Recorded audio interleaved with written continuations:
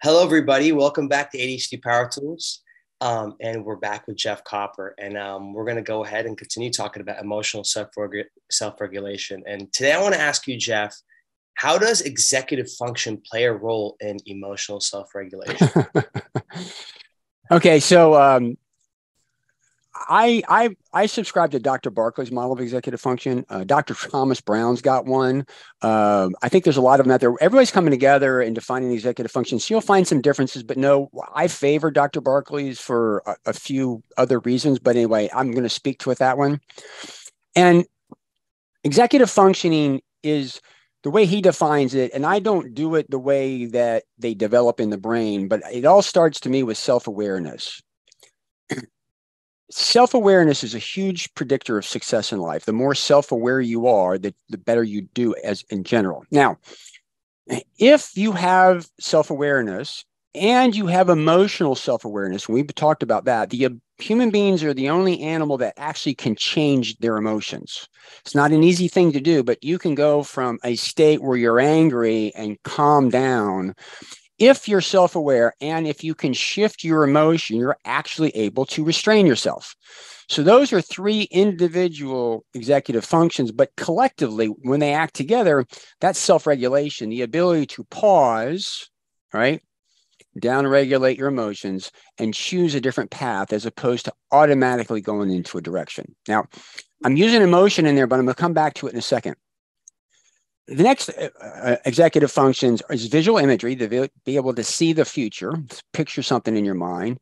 Verbal working memory, which is self-talk. Believe it or not, we all talk inside our heads to ourselves towards a goal.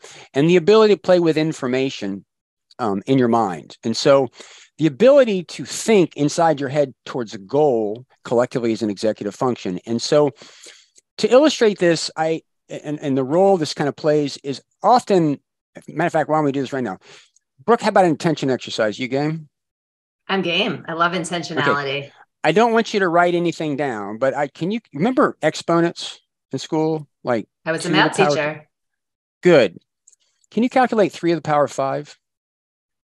3 times 3 times 3 times 3. No, I would have to write it down. But okay. I could do 3 times 3, which is 9, and then 3 times 3, which is 9, and then 9 times 9 is 81 times 3. So 81 times 3 is 243. Exactly. Now, how do you do that exercise? Not for the reasons thought. Number one, that is working memory. You've got to calculate the numbers inside your head and keep track of how many times you've multiplied 3 times itself.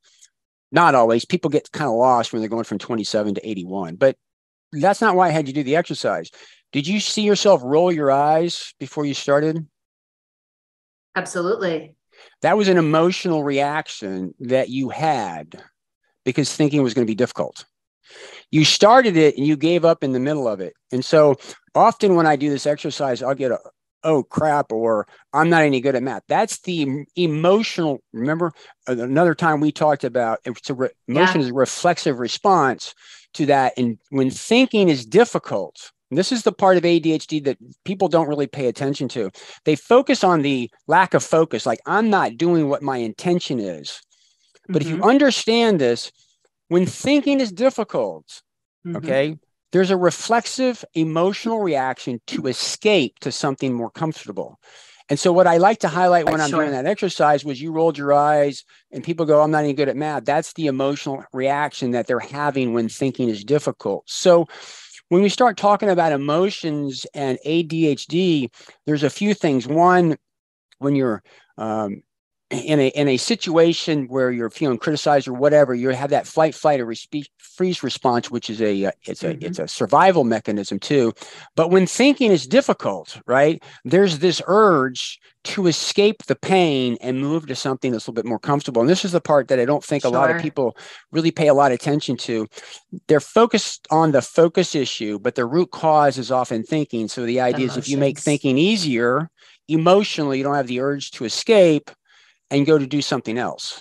And so going back to the question is because executive function is impaired, because thinking is impaired inside your head, there's a very big emotional response and component. So there's the one, you're escaping the thinking, but also when you think about it, to be self-aware, is threatening. Because we think of self-image, that's who we want to project ourselves. That's who we'd like to be. But actually to look yourself in the mirror and say, well, this is what I am, that's uncomfortable, and people have a tendency to resist it. So there's a lot of people out there who know a lot about ADHD. They've watched this, they've gone, they're all over the place, but they still struggle because they don't own it. They don't want to have ADHD, and so they resist it. They hear maybe me talk about how you got to think out loud. They hear that, but then they go back to their office and they try to think inside their head. And they hear the words, but they get processing. This is an reflexive emotional reaction of not wanting to do that. So you can see it's kind of showing up in a couple different places. One, it's getting in the way of self-awareness, of owning yourself. It's also showing up when thinking is really difficult, which is funny, because we had talked about this in another episode, that right now emotions are not a part of the diagnostic criteria while they were before 1970. We begin to see that emotions are front and center in this impairment that is really the elephant in the room that most people until recently really didn't pay much attention to. Sure, absolutely. I would agree. I also like to look at the Dr. Thomas Brown model, and regardless if you're doing Dr. Barkley or Brown, emotion just ties into every single thing. Like you said, the working memory, that's that frustration, the effort, activation, focus, action. And I like how you said sometimes we'll retreat if something seems frightening to us. For instance, like, why do so many kids with ADHD play video games so frequently? Because it's safe. They know how to do it. It's a safe way to communicate and socialize with others without being seen. Why do ADHDers sometimes not try things that are uncomfortable or new to them? Because it's not safe. So we have that emotional response to it. And the older we get, the more complex our brain is. And the more, I know that it takes up until I think 25 years for your brain to completely adult, but sometimes it can take 30 years. And the more we have memories and our brain is formed, then it becomes even more complex. Yep. It's baked in there. It's like I said, it's like the elephant in the room that people don't pay a lot of attention to, nor do people with ADHD really give it a lot of credibility. One of the things that I do is, Brooke, can you think about how many people do you know actually question their feelings? The metacognition piece. Like when you hear people like, I feel. Like if you really how do you listen feel to that? people, why do you feel that? Right. Yeah. The question is how many people do you know actually question their feelings? Yeah, not many. And it's funny because we give our clients an executive function questionnaire before they start with us, and metacognition sometimes comes out really high for some people and as a weakness for others. So there's not many who question their feelings. So we've talked about in other places that a feeling is a physical manifestation of emotion. So when you have a feeling, you're kind of jumping to a conclusion or an end, and your feelings often are deceiving you.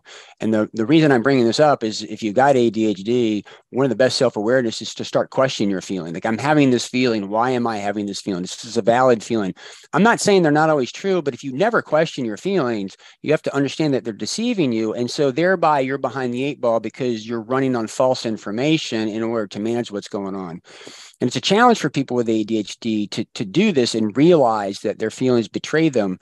But it's really helpful for them to gain that self-awareness to kind of like from a metacognition, catch themselves and override it. Yes. But then we go back, thinking is difficult. Once they catch themselves and they got to calculate 3 to the power 5, all they want to do is escape again, which is why it's often helpful to get a coach or somebody else so that you can externalize thinking to make it easier for you to kind of think through. I mean, after all, a good ADHD coach not really solving any problems. They're just there to help the person think through what they haven't been able to think through by themselves because it was more difficult in a safe and non confrontational environment. So it's kind of built in for there.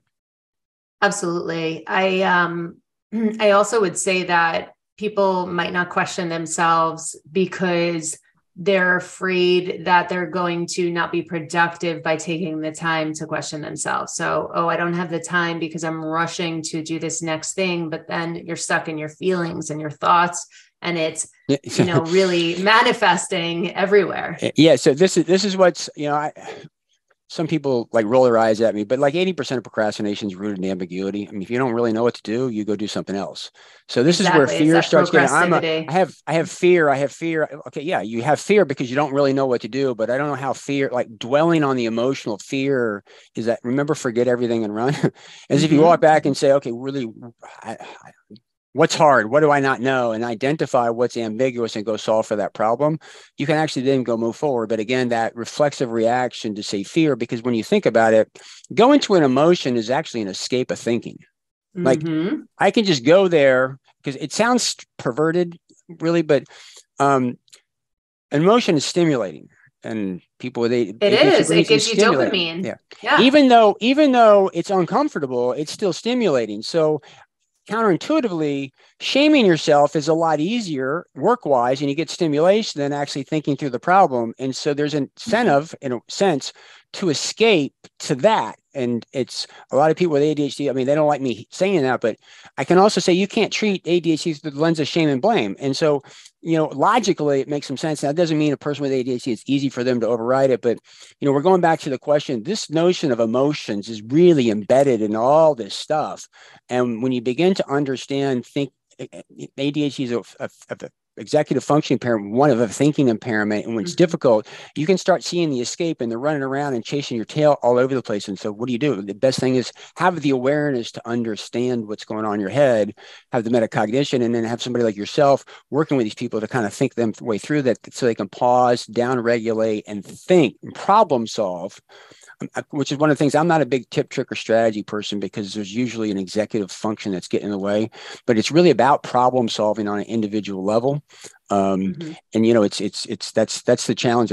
We all hated word problems in school because you had to read all this stuff, identify the relevant information, put the relevant information together in some type of a sequence to solve the problem. In other words, we had to derive the equation. Sure. That's a pain in the butt. Just give me the equation. Let me solve the problem. Well, right. I can give you too many steps. Yep. And so people kind of escaped. And at the end of the day, it's a lot about owning your ADHD and learning how to problem solve for yourself to be effective.